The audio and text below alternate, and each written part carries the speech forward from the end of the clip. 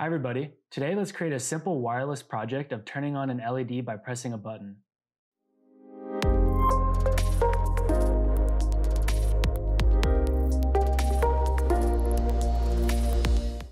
Today, we're going to be using a button on one builder base to turn on the LED tied to another builder base. And if you haven't already, make sure you have completed the server setup, which you can also find online. First, we'll plug in our builder bases to a power source. For this video, we're using a micro USB cable plugged into a wall adapter. Now that we see the LEDs blinking green, this means that they're ready to use. Now that the builder bases are powered up, let's go to our server and configure them. If you don't know the address of your server, see the previous tutorial on setting up your Q server. From the main screen, select the devices icon in the Tools panel on the left side of the screen. Next, click on the Unpaired tab at the top of the list. You'll see that there are two unidentified clients in the list. We'll need to use one for the LED and one for the button. To connect the clients, go to the device, click on the three dots, and select Pair. It'll take a few seconds for the client to be attached. Next, we'll do this process for the other client.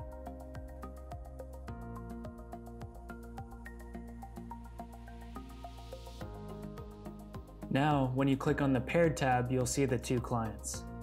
Next, let's identify the builder bases from the list. First, click the Actions icon for the first device and select Identify. You'll notice that the builder base tied to that ID will blink red and green.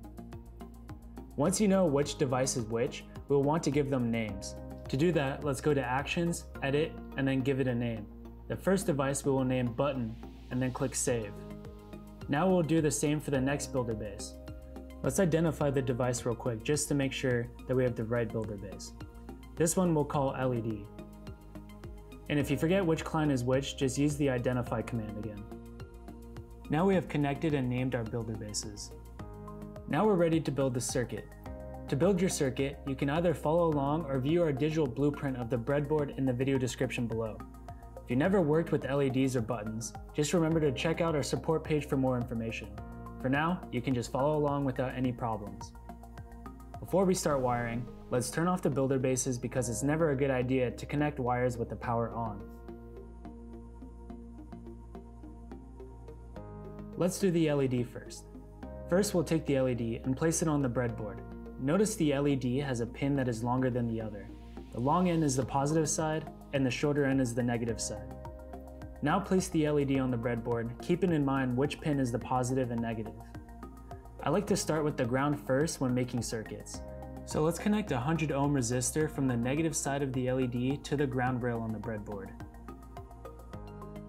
And then we will insert a black wire to the end of the ground rail.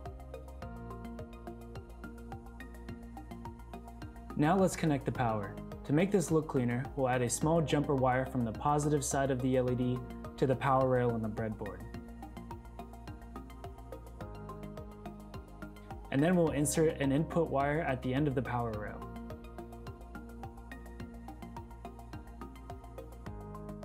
To connect the circuit to the builder base, we'll connect the orange wire on the end of the power rail to the GPIO 0 terminal on the builder base. You can use any GPIO terminal, just remember which one you use when we create the firmware. And then attach the ground to one of the ground terminals on the builder base.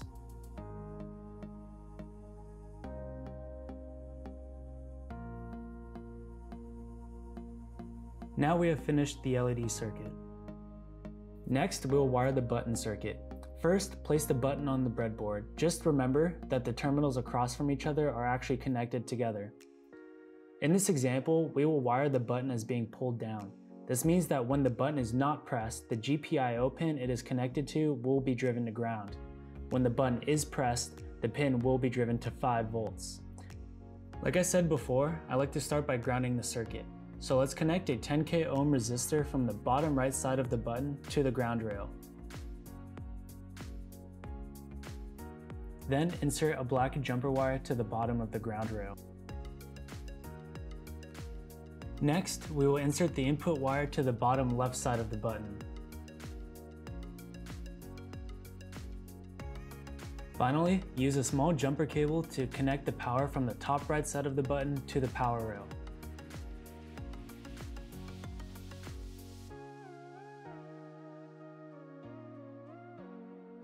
Then insert a red wire to the end of the power rail.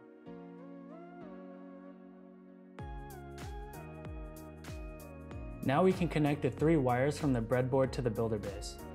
First, we will connect the black wire to the ground terminal. Now we'll take the yellow wire and connect it to the GPIO 0 terminal. Remember, you can use any GPIO input on the builder base, just remember which one you use when we create the firmware. Finally, we can take the red wire from the power rail and connect it to the 5-volt terminal on the builder base.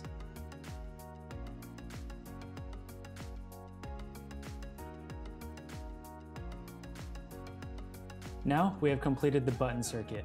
Next, let's power the clients back on and start creating the firmware. To write the firmware, we go to the main page of our server and select the firmware icon in the tools panel on the left side of the screen. Let's create the LED firmware first. Select the Create New button at the top of the screen. We'll name this file LEDFW for firmware. Now click the Add Device button. You might be wondering what a device is. The device is a single piece of hardware that we are adding to the client.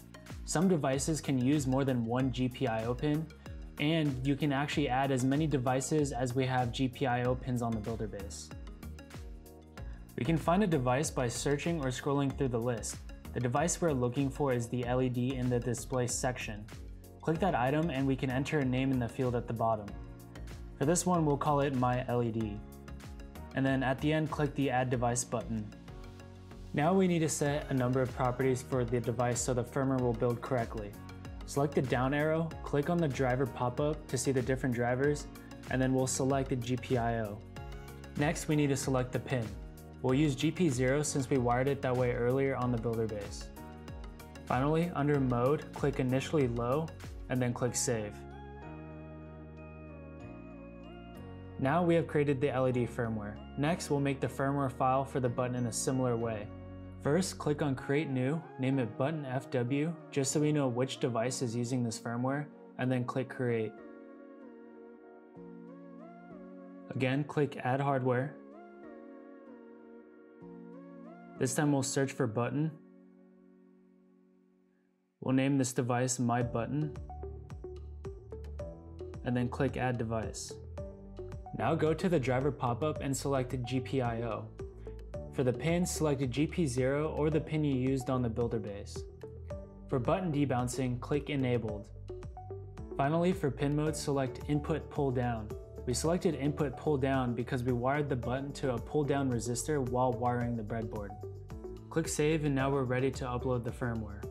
We can actually upload firmware either by starting with the firmware file or starting with the device.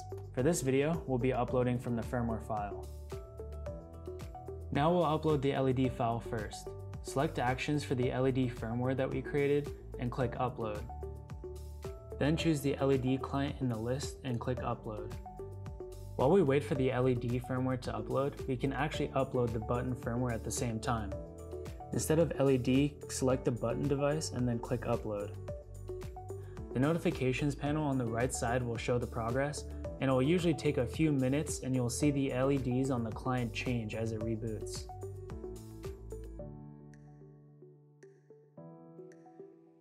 Now that we see that the firmware has been uploaded, we can create the app.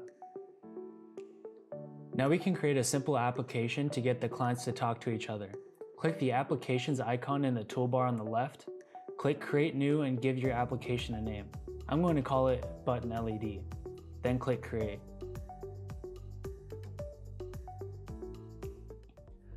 Let's start by dragging the hardware objects representing the LED and button onto the screen.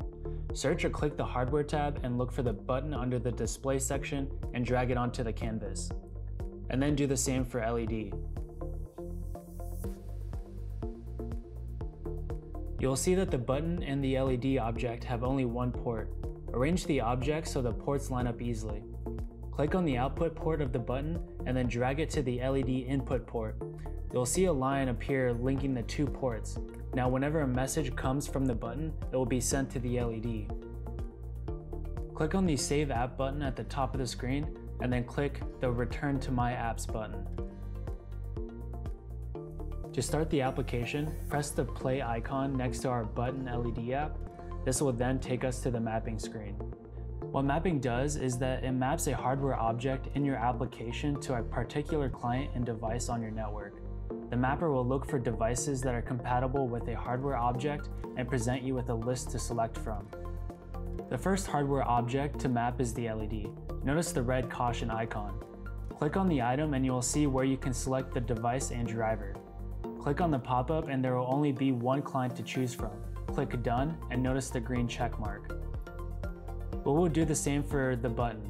Again, there's only one device to choose from. The status should show a green check mark once you're done. Click the Save and Run button to start the app. Finally, we can test our network. Make sure your builder bases are plugged in, then push the button on your breadboard and the LED will light up.